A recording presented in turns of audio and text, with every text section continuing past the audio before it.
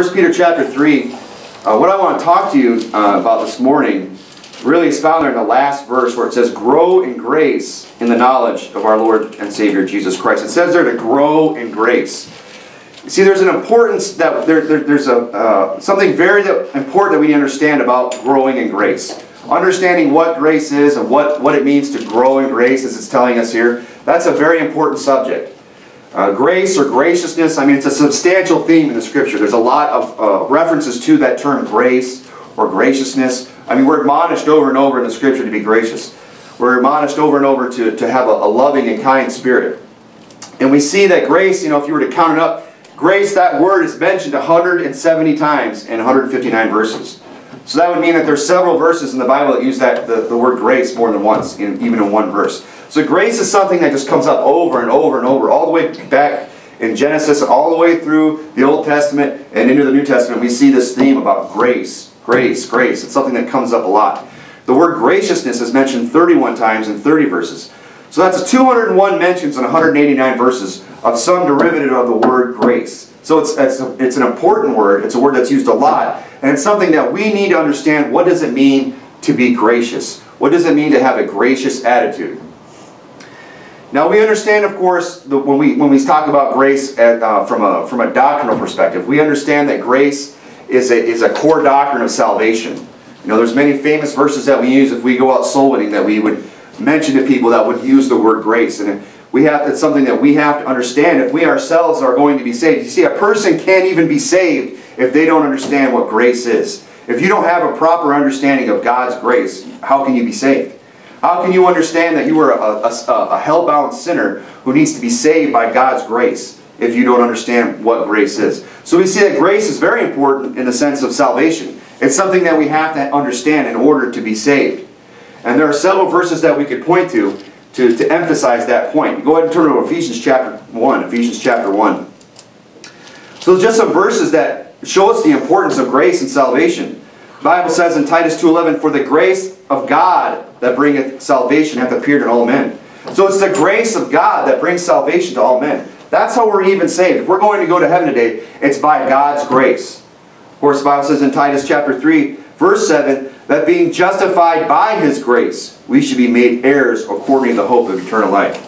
So we're justified by God's grace. That's how we're justified. We're not justified by our own works. We're not justified by the things which we have done. It's not our own righteousness that saves us, but it's God's grace that justifies us. It's the fact that Jesus Christ came and died for our sins, was buried and rose again. And if we put our faith and trust in Him, that He saves us by His grace. You're there in Ephesians chapter 1, look at verse 1. Paul, an apostle of Jesus Christ by the will of God, to the saints which are at Ephesus, and to the faithful in Christ Jesus, grace be to you and peace from God our Father and from the Lord Jesus Christ. So he's saying, look, grace be to you and peace from God our Father and from the Lord Jesus Christ.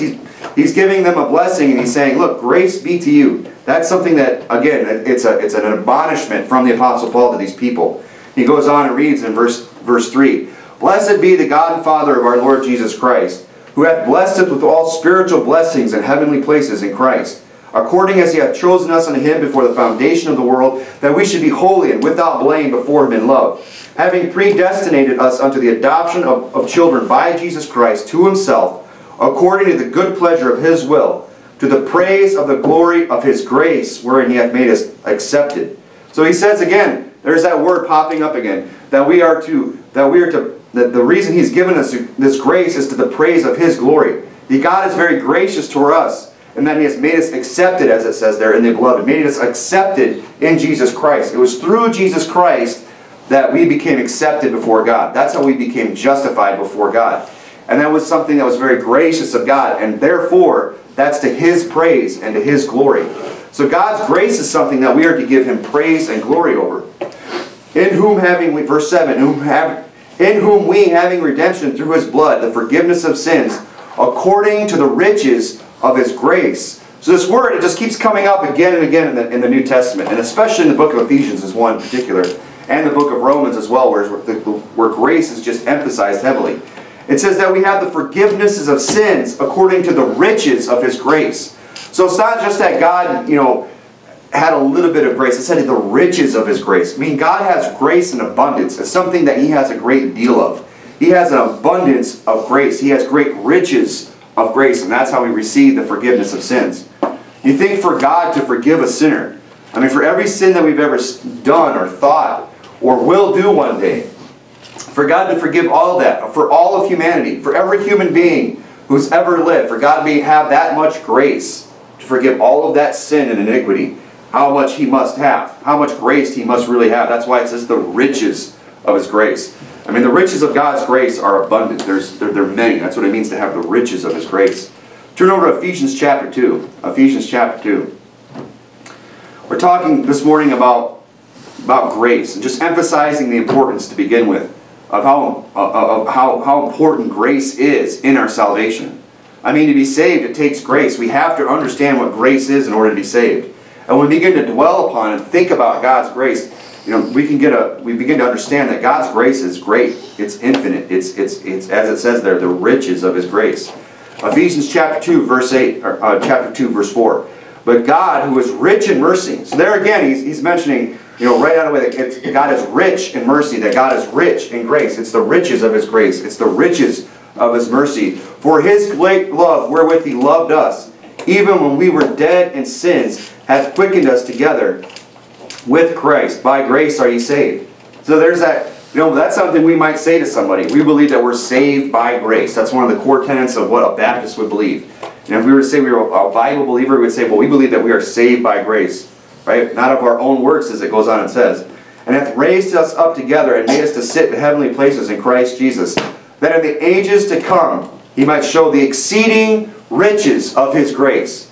So when we get to heaven, it's there to glorify God. Why? For the exceeding riches of His grace and His kindness toward us through Jesus Christ Jesus. And by grace are ye saved through faith, and that not of yourselves. It is the gift of God. A very famous verse that we use out soul winning. Often a verse that I like to leave a person at the door. If there's somebody who doesn't have time, doesn't want to hear the whole gospel, but is willing to hear at least one verse, often I'll turn to John 3:16. Or if they've said something that gives me the impression that there's somebody who's trusting in themselves to be saved, I'll quote for them that verse. For by grace are ye saved through faith, and that not of yourselves. It is the gift of God. And then it goes on and says, not of works, lest any man should boast.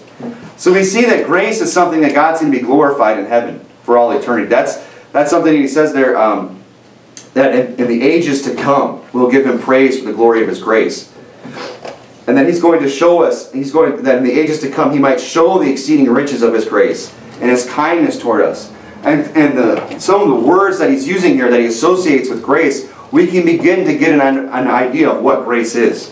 Because often when we think about grace, we just think of it as, well, that's just how the transaction of salvation takes place. That we understand that it's not of our own works, that God did everything, and that once we put our faith in that, and that's true.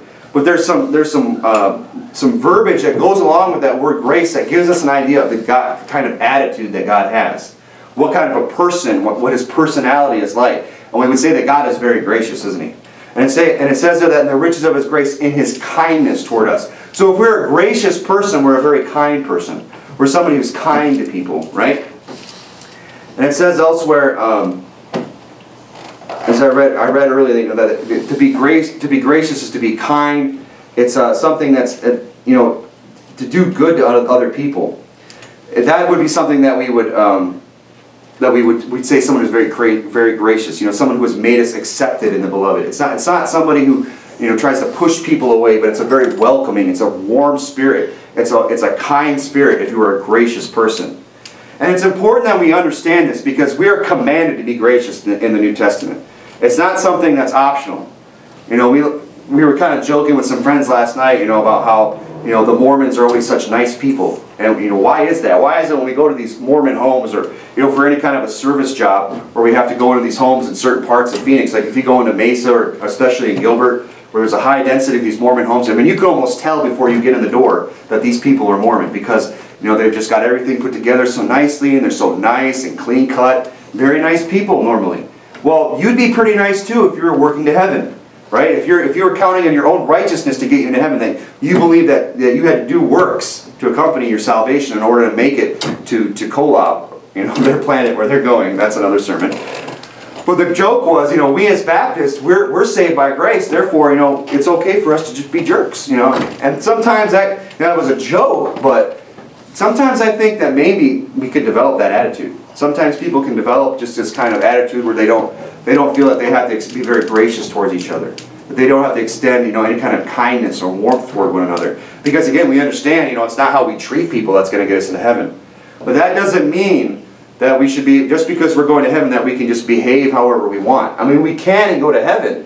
But there are certain things that God has commanded us as His children to do. That there are certain ways that God expects us to behave, while we're waiting to go to heaven, while we're on our way there. We should be behaving in a certain way. Just like when I put my kids in the car to come up here to church. They don't get to just run amok in the back. I expect some certain behavior. They've got to keep the seatbelt on. They got to stay seated. They got to, talk quietly. They can't start carrying on. Not that they do. But if they started to, that would be something that we would have to correct. And as we're on our way to heaven, while God is taking us then, while we're waiting, for the redemption of our body, while we're waiting to be with Christ in glory, God still expects some certain behaviors out of us. And one of those things that we are to exhibit, one of those characteristics, one of those traits that we should have as a part of our makeup as Christians, is that we should be gracious people. We should be kind people. We should be warm and loving people. That's something that we're commanded to do. If you would turn over to 1 Peter chapter 4. Actually, you know what? Let me have you turn over to Genesis chapter 47. You see, we're commanded to be gracious. That's something that we're commanded to be. I'll read to you some verses. 1 Peter chapter 4, the Bible reads, as every man hath received the gift, even so minister the same one to another, as good stewards of the manifold grace of God. See, God has given us the gift of grace. We have received, it says, every man hath received that gift. What is the gift? The gift of salvation. It says, that's why it says, as the good stewards of the manifold grace of God. I mean, the grace of God that is extended toward us, that we've received, it's manifold. It can't be counted. It's multiple. There's many of it. It's without number. You can't measure the grace of God that He has towards us as individuals. And He says, as every man hath received the gift, as you've received that gift of salvation, that gift of grace, of God's grace towards you, He says this, even so, minister the same one to another. We ought to be very gracious to each other. That's something I think we all have to work on. And that's something that needs to be preached, and we need to be reminded of, that we are commanded as Christians to be gracious. The Bible says in 2 Peter chapter 3, you're turning over to Genesis 33, but in 2 Peter chapter 3, he said, ye therefore, beloved, seeing ye know these things before, beware lest also ye being led away with the error of the wicked fall from your own steadfastness, as we read in the passage this morning, but grow in grace and the knowledge of the Lord Jesus Christ. You see, grace is something that we're supposed to grow in. It's not like we reach a certain level, I've got just enough grace to get me by. It should be something that we're abounding in. It should be something that we're growing in. It should be something that we're cultivating in our lives to be gracious people. It's something that we have to put into practice. It's not automatic. It's not something that's just going to happen. If we walk in the Spirit, of course, the fruits of the Spirit, one of those things is going to be that we're going to have long suffering, that we're going to be gracious. But that's still something that we have to grow in. Walking in the Spirit is something that we have to put effort into. It's something that we have to determine to do. It's not something that's going to just happen. And that's what we need to understand, is that God is and was and still is very gracious toward us. I mean, when we consider the verses that we've read thus far, it's showing the riches of God's grace towards us. We understand that God has been very gracious towards us.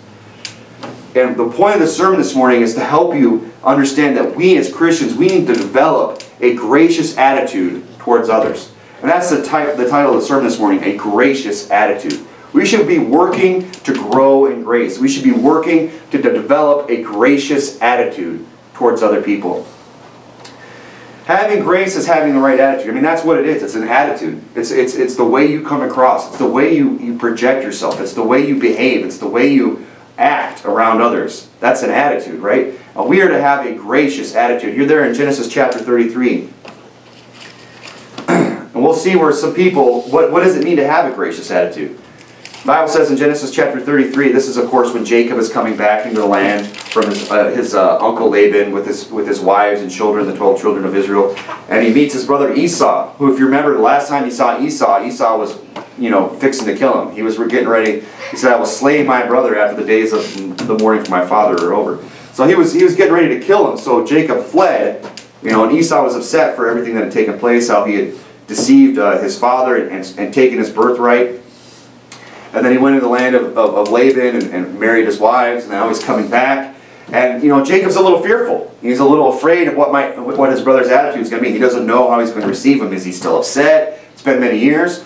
And it says there in Genesis 33 verse 8, he said, "What meanest thou by all this drove which I met?" So if you remember the story, Jacob sends ahead the drove of the cattle. He sends forth all these cattle and things like that.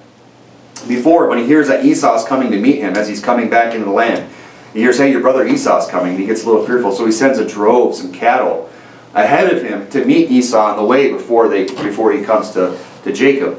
And when they finally meet, Esau says, "What meanest thou by all this drove?" He said, "Why are you sending all these cattle before you? Why did you send this drove before you?" And he said, "These are to find grace in the sight of my Lord." So what's Esau saying when he's trying to find grace in the sight of Esau, who he called Lord? What is he trying? What is he saying? He's saying, I'm trying to get some kindness out of you. I'm trying to get some mercy. I'm trying to smooth things over with you. I'm trying to find grace. And that's what it means to have grace towards somebody. It's to overlook. Somebody offended you at one point, or somebody's done you wrong sometime in the past. A gracious person is able to look that over. A gracious person is able to gloss over some of these things. And a gracious person probably wouldn't need a drove to do it. And I don't think that, and we know, of course, in the story that Esau did extend that grace. That he was very happy to see his brother. In fact, he even tried to refuse the flock and the drove that Jacob wanted to give him. He said, "You know what? I don't need any of that. I have plenty." And he had to insist that he take it. So, a gracious person is somebody who's not out. I'll be good to you. I'm willing to overlook this transgression, this offense that you've committed against me, if you do X, Y, and Z. A gracious attitude doesn't expect anything in return, does it? It doesn't expect you to give something back. So that was kind of the attitude we see from Esau that exhibits what it means to be a gracious person, or what it means to have a gracious attitude. Genesis chapter 47, I'll read to you from verse 29 in Genesis 47. It says, "And the time drew nigh that Israel must die. And he called his son Joseph, and said unto him, If I have found grace in thy sight, put, I pray thee, thy hand under my thigh, and deal kindly and truly with me. Bury me not, I pray thee, in Egypt." So we see, first of all, here that another aspect of being grace, he says that it is to deal kindly and truly with me. He's saying, I want you to be gracious to me. I want you to have a gracious attitude. When Israel was passing away and he's brought his son Joseph to him, he said, if I have found grace, if you're a gracious attitude towards your father, towards me, he's saying, deal kindly and truly with me. So he's saying here, we could see from this verse that to be gracious to somebody is to be kind to them.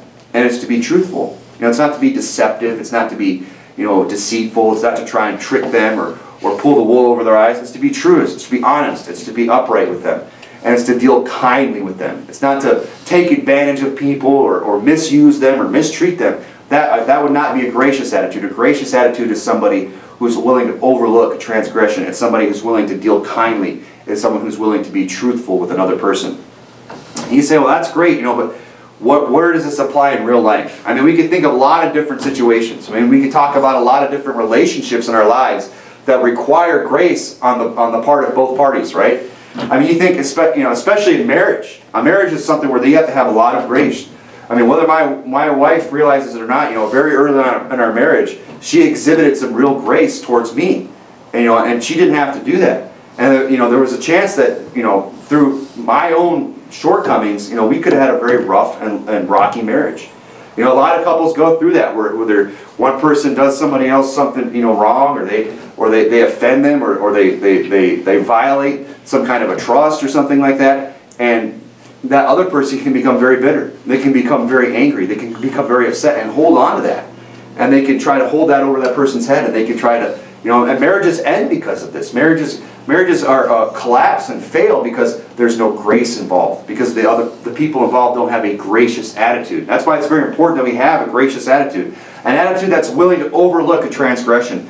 A willingness to just gloss over a fault in somebody. To see past all the faults and shortcomings of another individual is to have a very gracious attitude. To deal kindly and truthfully with them. To be upfront and upright. That's a gracious attitude. And marriage is a relationship where a gracious attitude is very important. I mean, we have to have some grace in our marriages if they're going to stand the test of time. If we're going to make it through this life with the same spouse, there's a lot of grace that's going to be involved on both sides. You know, because we're, you know, the man and the woman, they're both just human.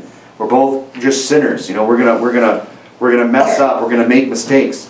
That's why we need to have some grace, even as God did. You know, and we need to have those graces. We have to have that grace, as it says, you know, the riches of His grace. We got to have an abundance of grace. There should be no end to our grace. I mean, we should just have heaps upon heaps of grace that we're willing to extend to other people, especially our spouses, if we truly love them. When we talk about other relationships, you know, I think, you know, what I think about often is the relationship between, you know, a person in the pew, a church member, and their pastor. You know, I think a church member would do well to extend a lot of grace towards their pastor. I mean, the pastor has to be a very gracious person. I mean, you think about how much a pastor has to, I mean, dealing with so many people on such an important level. I mean, being a spiritual leader to a group of people, of standing up saying and putting himself in a position of being an example to the flock. That's a lot of responsibility. That's a lot of work. That's a very serious position to take upon oneself, and it's not something to be taken lightly. And you know, a pastor, because again, he's dealing with people. You know, there's a lot of things that he has to endure. You know, a lot of situations and things like that that require him to be very gracious towards others, to be very long-suffering, to be patient. That's why one of the requirements to be a bishop is to be patient. You know, to be very patient with people, to be long-suffering, to be gracious towards them. That would be an attitude or an aspect of being gracious, is to be long-suffering. You know, but I think we all understand that. We'd say, yeah, that's right, the pastor should be that way. But a lot of times we don't think about the fact that we should also be very gracious towards our pastors, shouldn't we? If we have a pastor who's doing right and he's a good example of the flock, we should be willing to cut that guy a lot of slack. I mean, our pastor should have a lot of slack with the people that he ministers unto. I mean, we might see him handle a situation, say, you know, I don't totally agree with that. We might see him slip up here and there. But you know, it shouldn't be any. It should take quite a bit for us ever to confront one of our pastor on any kind of something we consider a fault or a shortcoming. It might not even actually be one. It just might be our opinion, what we think. You know, and we got to be willing to extend a lot of grace towards people, especially our pastors. So that would be another relationship that would require a lot of grace. But where's another area of life that I really want to focus in on, where we need to extend some grace? Well, I believe one of the greatest areas that we need to extend grace and display grace and see grace put into action is in soul winning. We need to grow our grace in our soul winning. That's one area that we need to have a very gracious attitude in, is in soul winning. You see, it's a gracious attitude, you know, that's like even going to get us out to go soul winning to begin with. I mean, soul winning is just a very unselfish thing to do, if you think about it. At least it ought to be. That ought to be our attitude. We ought to be into soul winning, not for our own glory, not for so we can rack up a number. You know, and I'm not against numbers. I'm not against counting and being encouraged by it. It's very encouraging to see the fruit of the efforts. But we shouldn't be in soul winning just so, you know, so I can have a number to report to somebody. That should not be our motive, and I don't believe it is for many people. And in fact, I don't think I know anybody that would have that kind of motive. But we should be on guard against that. You see, it's a gracious attitude that's going to get us out soul winning to begin with. Saying, you know, I want to give of myself. I want to give of my time and my energy and my efforts. Why? So that I can tell others of the riches of God's grace that He has towards them. It's a gracious attitude, so that we can bestow God's grace unto others. That we can minister the same grace that has been ministered unto us unto another. That ought to be a gracious attitude that we ought to have. See, soul winning is a very unselfish thing. It's something that requires grace on our part. The Bible says in John 1:17, for the law was given by Moses, but grace and truth came by Jesus Christ. When Jesus Christ came here, that was a very gracious thing that He did for us. And we talked about last week the sufferings of Christ. We went into the things that Jesus Christ went through in a physical suffering that He endured on this earth for our sakes. I mean, what a great, gracious thing that was for Him to do. You know, we should have that same attitude, that gracious attitude that's willing to go out and experience, you know, maybe some mild discomfort at the most when we go out soul winning. You know, we might have to get some sore feet, heaven forbid. We might have to, you know, get a little dry mouth from talking a little. Hopefully we have the opportunity to give the gospel to the point where we need some water to drink. You know, we should have that kind of gracious attitude, even as Jesus Christ, who brought us grace and truth. The Bible says in Romans 3:24, we are justified freely by His grace through the redemption that is in Christ Jesus. You know, we should be willing to go out and tell others that they also can be justified freely, that there's nothing that they have to give in return in order to go to heaven. The Bible says in 2 Corinthians 8:9, "For you know the grace of our Lord Jesus Christ." I mean, Jesus Christ was, and you want to talk about somebody with a gracious attitude, it was the Lord Jesus Christ, the most gracious person of all. And it says that though he was rich, yet for your sakes he became poor. You know, we ought to have that, you know, there's a lot of other things that we could do with our time. I mean, we could get really involved with a lot of different hobbies. There's a lot of things, especially us here in America, you know, where we're living in a country where there's just so many things that we could pursue. There's so many ways that we could spend our time. We have such an abundance of free time in our lives these days, where we could, you know, we could get involved in any number of hobbies or activities or groups. There's just so much leisure time that we have available to us. And you think about it, I mean, Jesus Christ, you know, I want to talk about a guy who's got some time on his hands. I mean, he's outside of time. He's not limited by time. But even though he was rich, even though he had all that abundance of time, even though he had everything that he could ever need, yet for your sakes he became poor, and that ye through his poverty might be rich. That was a very gracious thing that Jesus Christ did when he became poor for our sake, that we might be made rich through his grace. See, we got to have a gracious attitude. And if we're going to have a gracious attitude, one of the things we're going to do is we're going to say, you know what, I'm going to sacrifice my time. I know I could go, you know, join X and X group or whatever it is. You know, I think about personally for me, there's a lot of things. One thing I would like to do, let me just confess to you now, my nerdery. You know, I enjoy chess quite a bit. You know, I was talking to a brother last night about the game of chess. And chess is something that, you know, it could be very time consuming. It's one of those hobbies. You know, I could, you know, take my free time, I'm going to join a chess club, or I'm going to study all these great, you know, chess games of the past and get online and just play chess and chess and chess. Or, you know, another thing I would really enjoy would probably be hunting. You know, living here in the state of Arizona, there's so much great hunting to be done. There's just so many things that we could do, so many ways we could spend our time. And it would be, but the thing that we ought to do is we ought to have a gracious attitude and say, you know what, I'm going to spend my time winning others to Christ. Going out, going door to door, going soul winning, getting involved with the program at church, getting involved with leading other people to Jesus Christ. Instead of, you know, studying that, you know, 4-move checkmate, I'm going to study the Romans Road. You know, instead of, you know, studying some, you know, obscure chess opening, you know, to try and befuddle my enemies on the board, I'm gonna you know, study this book, and I'm gonna read this book, and I'm gonna mark my Bible, and I'm gonna go out, and I'm gonna take time out of my schedule and be gracious and show somebody else the grace of God towards them. Why? Because God had that same grace towards me. You know, it took somebody else taking time to go out of their way to bring me the Word of God and show me how to be saved. And if they hadn't done that, who knows if I'd be standing here today even preaching this message if somebody hadn't done that.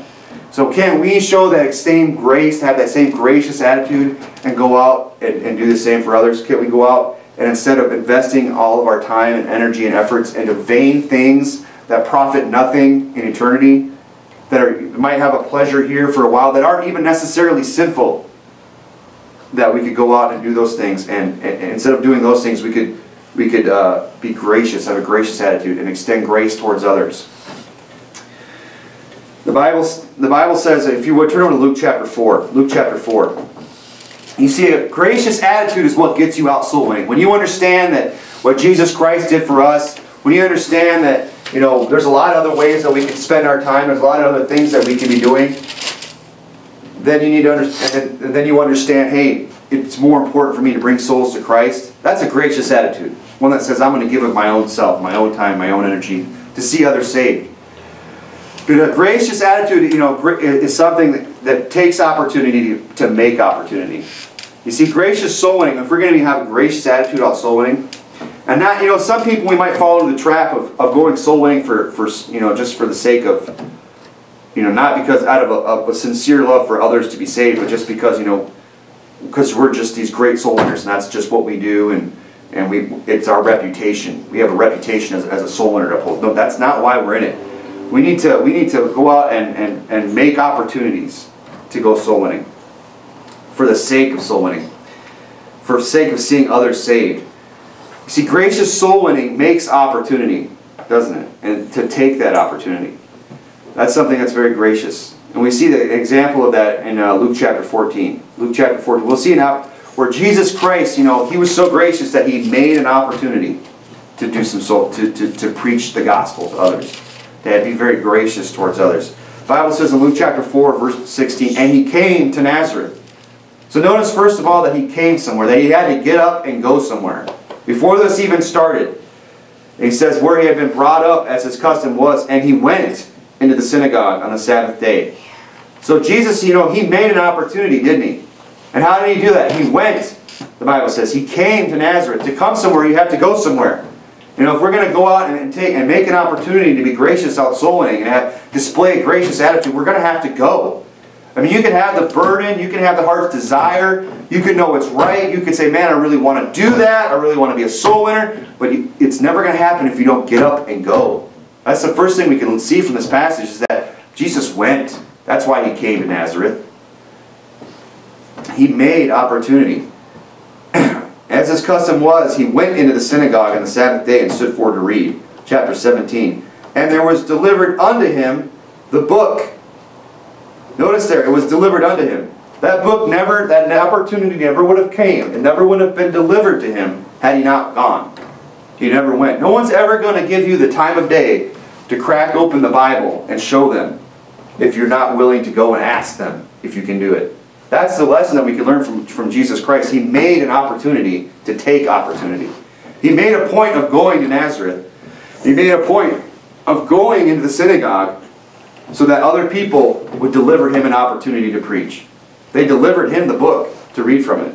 Of course, we're not going to go to a door and say, hey, have you got a Bible? Don't take it that literally. We're going to bring our Bibles with us. But we're going to say, hey, do you have a moment? Can I show you from the Bible how you can be 100% sure that if you die today, you go to heaven? And it just amazes me, every time somebody says yes, because you go out for a while and you hear, no, not interested. You hear all these excuses, and we have to really guard our hearts against being discouraged about that, and just keep brushing the dust off our feet, shaking it off, and going on to the next door and the next door and keeping a good attitude. But when that one person that just humbly says, yeah, I'll listen. They deliver the book. They bring the book to you, and you are given an opportunity to preach. That's a wonderful thing. I'm going to try really hard not to sneeze right now and have a fit sneezing. Good old Phoenix allergies. But that's the point, that Jesus Christ had. That was His gracious attitude. He made a point of going, and that's the attitude that we have to have. We can have the heart's desire, but we need to go. We need to make opportunity. And I've been following these guys. I'm seeing them on Facebook. These brothers from Steadfast that are out there on the Pine Ridge Reservation in South Dakota. I mean, that's something that's just really near and dear to my heart. But I think this is a great. That's a great example. What they're doing is it's kind of similar to what Jesus did. He went. He had to go somewhere. He had to go and find an opportunity. And these guys are going out of their way. I mean, they're going to South Dakota in, February? Now, I grew up in Rapid City, South Dakota when I was a child. I know how cold it gets there. And I'm just amazed that some young men would take time out of their day, take time out of their lives, multiple days even, to go up there to the Pine Ridge Reservation, the poorest reservation in the country, and take time out of their lives to go to preach to people that profit them nothing. I mean, the poorest reservation on the earth. The just poor, destitute people, forgotten people. But these guys are up there, taking time, going out of their way. That's a very gracious thing that they're doing. And I'm just real proud of them for that. I'm really proud that there's some people that we're associated with that have that kind of a burden. That's the heart's desire of people that we associate with, that would identify themselves with us. That they're the type of people that would go to a people like that up in the Pine Ridge, that have been oppressed and forgotten and are just living in sinful lives and in poor conditions. That can, like I said, that can't profit us anything. When we go out soul winning, we're not going out hoping, well, maybe this guy will get saved so he can come to church and tithe, or maybe he'll benefit me somehow.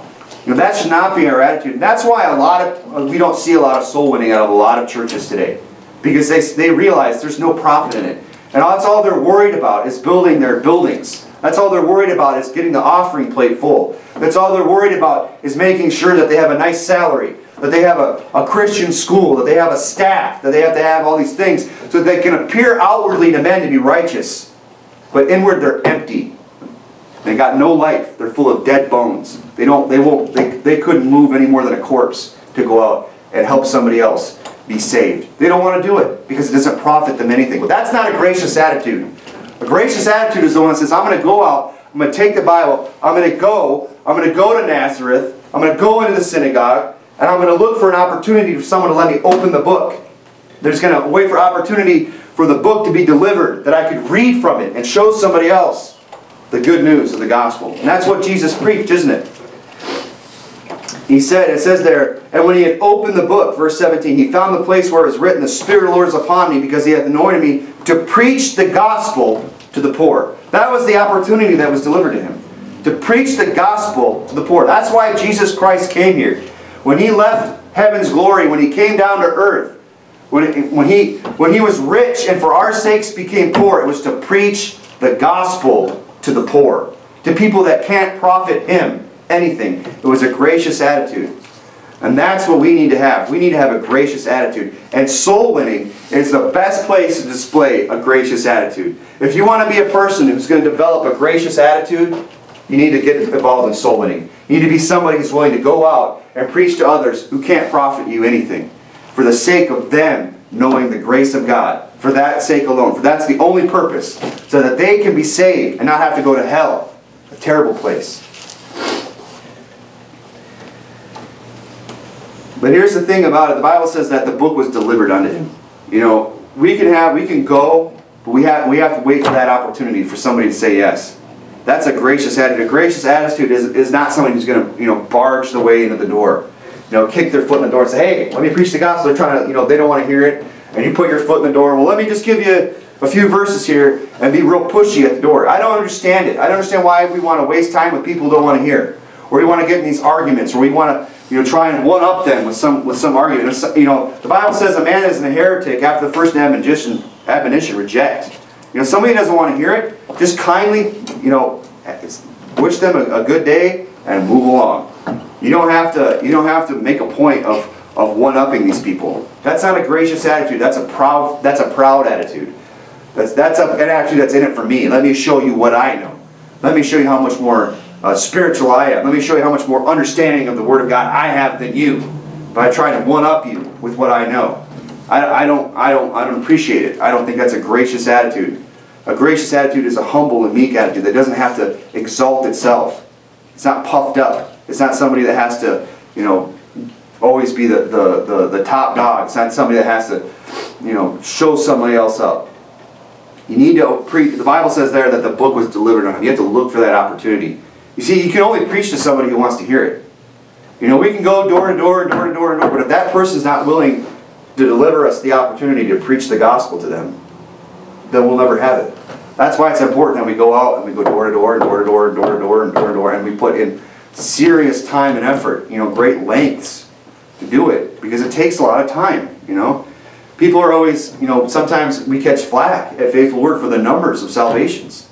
What was it last year? 11,000 souls saved? And people would scoff at that. They would ridicule it. They would say it can't be.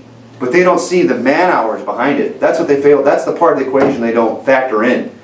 Is the thousands and thousands and thousands and I would like to hear those numbers. How many tens of thousands of hours of man hours were put in last year? How many different foreign countries were gone into for weeks on end to get those kind of numbers? How many people, how many different soul winning times were faithfully attended by dozens of people for hours every week in, week out, day in, day out, for the entire year to reach a number like that?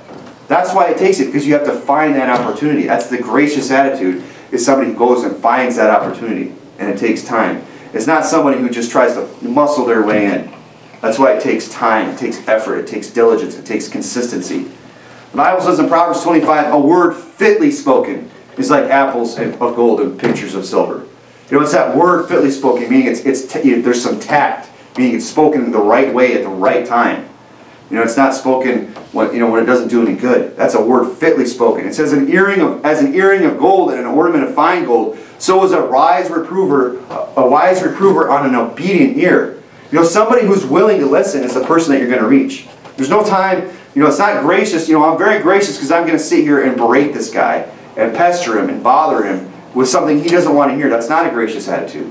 A gracious attitude is the one who looks for the obedient ear, the ear that's willing to listen, the ear that's willing to be reproved, to be told, hey, the Bible in fact does say you're a sinner.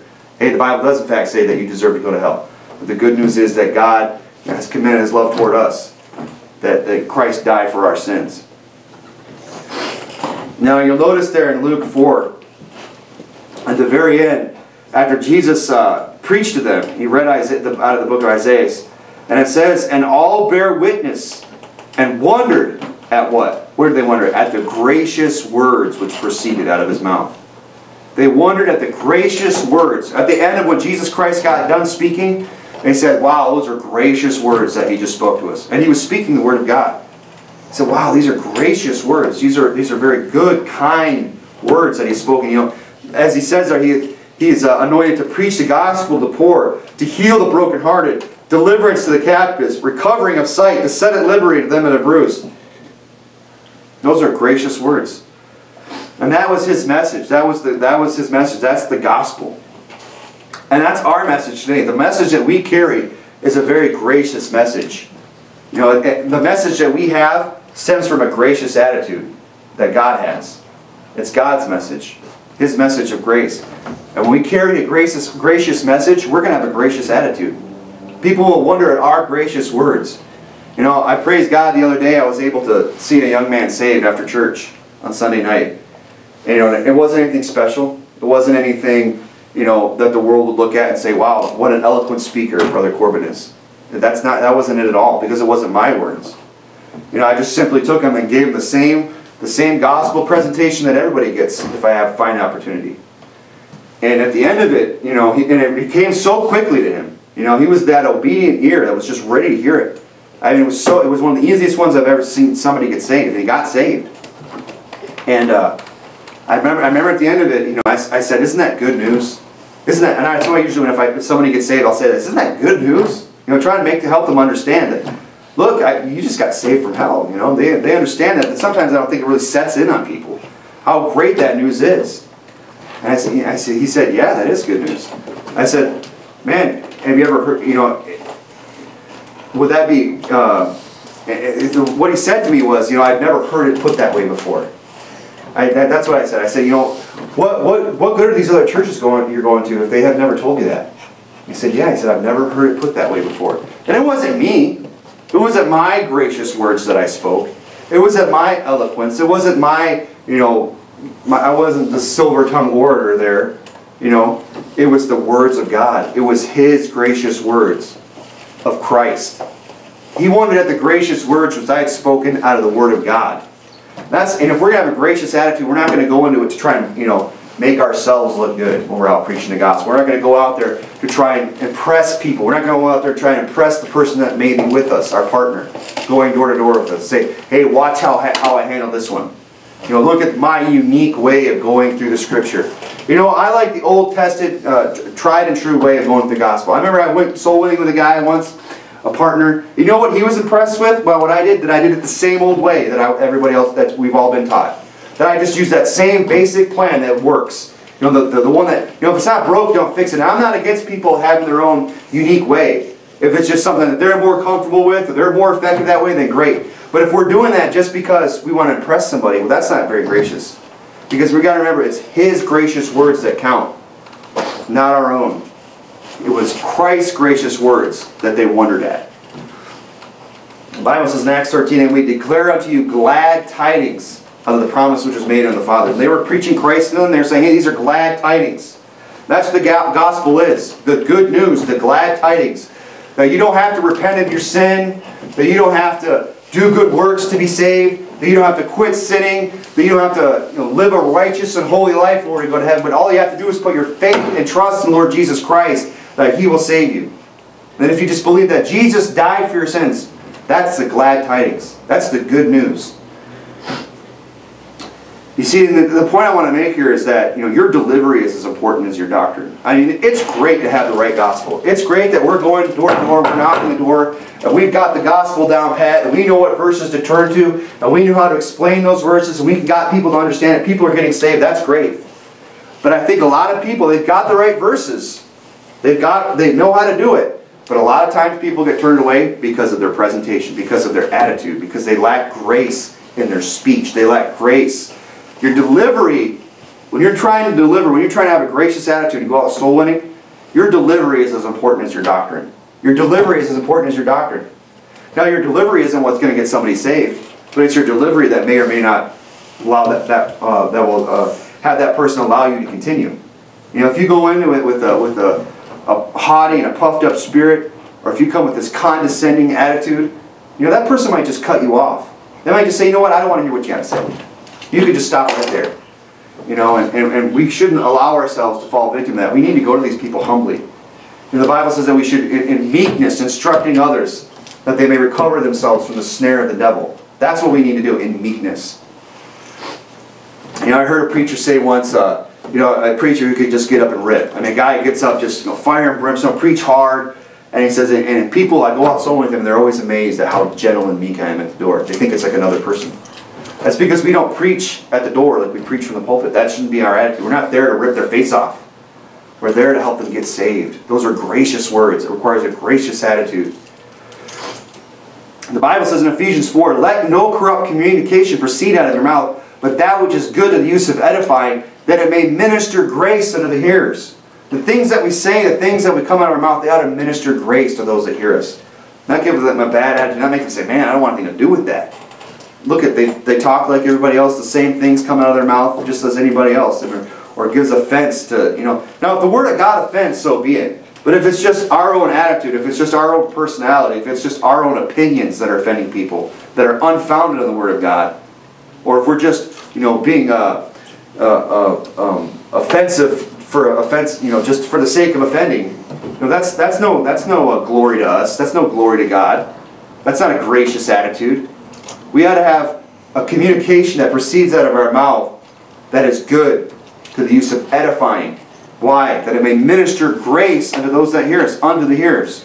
The Bible says in Colossians 4, let your speech be always with grace, seasoned with salt, that you may know, and I want people to focus in on this word, how you ought to answer every man.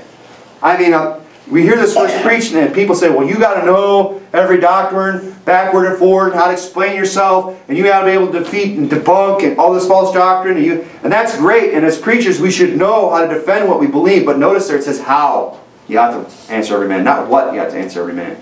I'm not saying that we shouldn't know what we believe and why we believe it, but I'm saying here that we are to have our speech be always with grace, that we know that we may know how we ought to answer every man. There's a way to answer somebody, and it's to be done with grace. It's to be done with a gracious attitude. It's to be done humbly and meekly, with kindness. That's what it means by how. How you ought to answer every man. It's the attitude that we have when we answer another man. And don't get me wrong, there's a time and a place to draw a line in the sand, to come down hard, to not, that grace kind of gets put aside, and it's time to do business with somebody and say, thus saith the Lord, and deal with it, right? But that's not out soul winning. That's not when we're just trying to help somebody get saved, or help somebody who's a little mixed up on doctrine get it right. There ought to be an attitude of graciousness that we have towards others, and not just be so quick to fly off the handle and try to get everybody in line with what we believe. There ought to be a season, there ought to be a grace period, a growing time that we extend to people. That's how we ought to answer every man, with a gracious attitude. Now I mentioned earlier how a gracious attitude expects nothing in return. We talked about the soul winners that are going out of their way to these far parts of the country and even the world. Why? So that they can see soul winning churches started, so they can see soul winners gathered together, we can see souls saved and more soul winning begun even after they've left. The gracious soul winner is someone who's serving for the benefit of others and not himself. And that's the example of Jesus Christ. He had no benefit. The Bible to himself, but it was for others that he became poor. The Bible says in Hebrews chapter 2, but we see Jesus, who was made a little lower than the angels for the suffering of death, crowned with glory and honor, that he by the grace of God should taste death of every man, for every man. The Bible says in Hebrews 12, wherefore we receive a kingdom which cannot be moved. Let us have grace, that we may serve God acceptably with reverence and godly fear. The reason we should want to have a gracious attitude is so that we can serve. So not that we can, well, I'm such a gracious person, so everyone's going to love me, and now they're going to be, willing to serve me because of how gracious I am. Now let us have grace whereby we may serve. That's how we ought to, answer every man. That's how we ought to have that grace. That's how it would come forth in a gracious attitude, is an attitude of service, of humility and meekness. You see, a gracious attitude is one that's grown and cultivated. It's something that you have to grow in. Grow in the knowledge, in the grace and the knowledge of our Lord Jesus Christ. It's something that we have to work on. That was the point of the sermon this morning about a gracious attitude. It's something that we have to put effort into. It's something that we have to work in. It's something that comes, yes, when we walk in the Spirit, but walking in the Spirit takes work. It takes, recognizing, first of all, that we might not be a gracious person. That maybe our attitude, maybe our remarks aren't welcome. They're not warranted. And believe me, I'm one who likes to tease. And if you talk to my friends, they know that I'm a person who likes to joke around. But there's some people you have to have some discernment and say, some people don't like that. And a gracious person isn't going to insist on having that same attitude that they have with everybody. Certain people, they enjoy it. You get away with a little poking fun and joking around. Other people are more sensitive, and you have to hold that back. And the point I'm trying to make here is that we got to have a gracious attitude. We got to have an attitude that says, I'm gonna watch what I say. I'm gonna watch how I say it. And I'm going to use opportunity to serve others. I'm going to use the grace that's been given to me to go out and serve others and help others to know the grace of God. It's something that we have to grow in our lives. That's the point. It's something that we have to cultivate. It's something that's going to take effort to have a gracious attitude. And like I said, one of the first parts is recognizing maybe I'm not as gracious as I think I am. Maybe there's some areas in my life where I could show a little more grace towards somebody. And we could get into specifics, but everybody has to apply that to themselves. They have to know the specifics of their own situation and say, where can I extend some more grace? Maybe it's in our marriage. Maybe we need to go to a spouse and start developing and cultivating and growing a gracious spirit towards that person, willing to overlook some past faults, maybe some things, some shortcomings, or some sin or some harm that's come our way because of them, and say, you know what, I'm willing to overlook that. I'm willing to show some grace. I'm willing to forgive and forget. And again, as I mentioned, maybe it's towards, maybe it's toward a pastor. Maybe towards our own pastor or other men of God that we know we need to extend some grace. We need to show them a loving spirit. Cut them some slack and understand that they're men. And that we can't hold them to, to this standard of perfection that we all expect. It's real easy. And one of the best place I learned that to have that kind of an attitude of pastor is in a local church. In the bodily presence of a pastor. Not online. And the online guys would do real well to just back away from the keyboard and stop typing and stop saying stupid things and ripping on pastors and men of God that they know very little about other than what they see online. That's just something I need to get off my chest, but I'm just trying to make the point that, if you want to develop an attitude of grace towards your pastor, a good place to do that is in a church. And not worry so much about somebody else's pastor and what you think or don't think they should or should not do. But an attitude of grace, that's another area we need to maybe grow it in. Towards our pastors, towards our spouses. But especially out soul winning. To even get us out soul winning to begin with. And our attitude when we're out soul winning. And how we conduct ourselves out soul winning. It's something that we need to grow in. It was something that Paul admonished Timothy. He admonished him to be gracious. He said in 2 Timothy 2, Thou therefore, my son, be strong in the grace that is in Christ Jesus. He said, be strong in it. Be strong in grace. He said, be strong in it. Let that grace of God be your strength. And we ought to be strong in the grace of our Lord Jesus Christ. It ought to give us boldness. It ought to give us strength. It ought to give us, a drive. It ought to give us a willingness to go out and do the work that requires strength to do it. We ought to be strong in the grace that is in Christ Jesus. But again, it's something that has to be it has to be something that it's cultivated. You know, and if someone's gracious in their attitude, it'll be displayed. It'll be something that we can see. That's why I said, be strong in the grace that is Christ Jesus. And the things that thou hast heard of me among many witnesses, the same commit thou to faithful men who should be able to teach others also. Thou therefore endure hardness as a good soldier of Jesus Christ. You know, Timothy's his graciousness was something that you could see. It manifested. He was able to commit those things that he had learned unto others. It was something that that grace he was able to extend towards others in teaching others. And it was something that you could see in his life when he was able to endure hardness, when he was able to take some unwarranted attacks maybe, or go through a difficult time in his life. He was able to show some grace. You know, and that's the attitude we got to have. We got to have an attitude that desires to be strong in the grace that is in our Lord Jesus Christ. We got to be a person who desires to have a gracious attitude, and that we can and it's something that we should want to be able to display towards others. Let's pray. Heavenly Father, again, thank you for the Bible. Thank you for the great lessons that we can learn from it. Thank you for the opportunity to preach it, Lord. And Father, I pray that you would use it to help others. Lord, help us to be gracious people. Lord, with the brethren, with our pastors, with our spouses, and Lord, with total strangers, with people that we don't even know, people that we may never even see again. Lord, that we would go out, that we would be moved with compassion, that we would help others to be saved, Father, with a gracious spirit and a gracious attitude, that we would take time out of our own lives and our own endeavors to, Lord, extend the same grace towards others that you've extended towards us, that we could tell them of the grace that you have towards them, Father. That we would go out, that we would go soul winning with the right attitude, that we would know how to answer every man, Lord, with the seasoned speech and with grace on our lips, that we could kindly and gently and meekly lead others to you. Father, be with us this week. Be with the soul winning that's done. We ask and pray these things in Jesus' name. Amen.